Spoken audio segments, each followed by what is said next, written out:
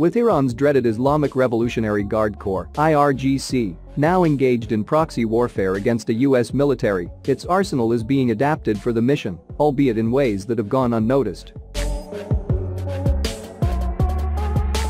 A subtle yet worrying development emerged last year, months before the death of Lieutenant Gen.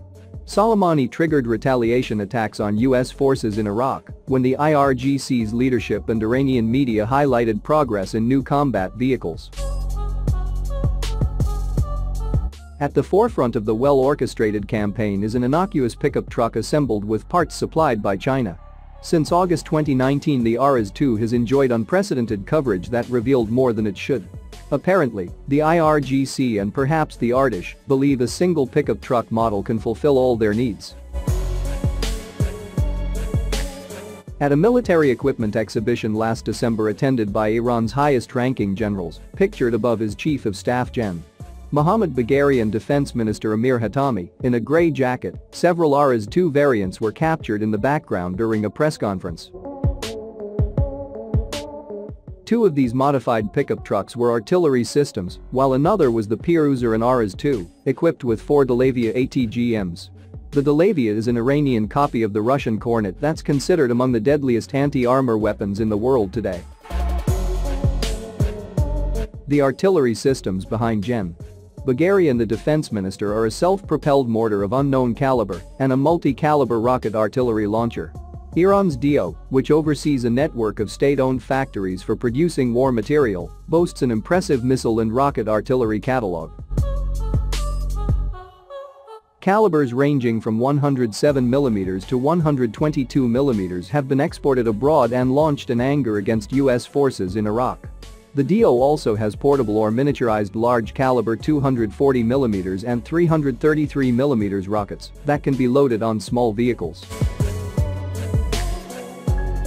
An interesting detail about the Aras 2 rocket artillery system at the December exhibition is its hydraulic legs were folded beneath the launcher.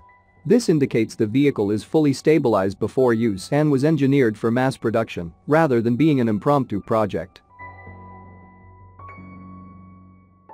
Months earlier, at the annual Sacred Defense military parade in Tehran that commemorates the beginning of the Iran-Iraq War, the Aras 2 was ubiquitous as a ceremonial vehicle and a showcase for homegrown weapons.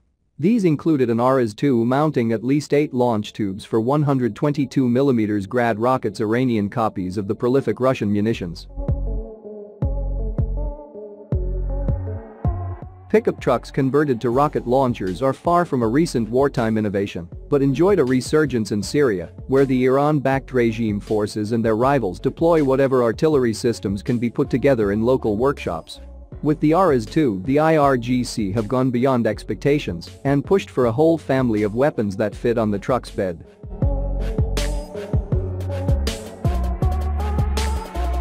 As early as August, the Aras 2's unveiling by Iranian media inadvertently showed it mounts 107mm rocket launchers and an unspecified automatic mortar for direct and indirect fire. Either variant had customized beds, suggesting the Aras 2 is tailored for each of the weapons it's meant to carry. Why do Iran's competing military institutions, the Ardish and the IRGC, seem to have high hopes over an unarmored pickup truck?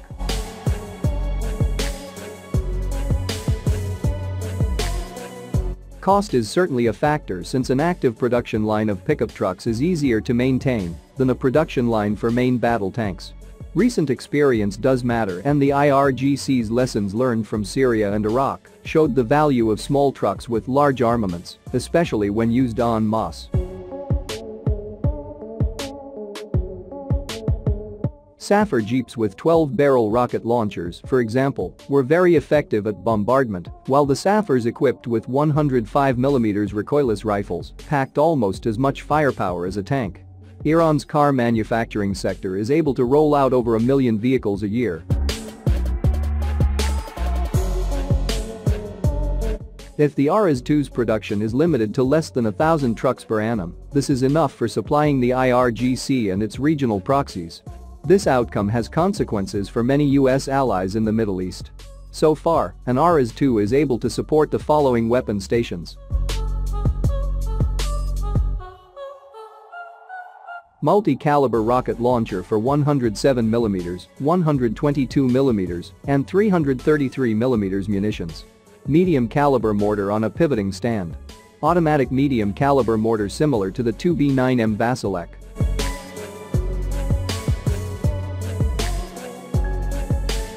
14.5mm heavy machine gun on a pivoting stand, manually operated. 12.7mm and 7.62mm minigun on a pivoting stand, manually and remote operated.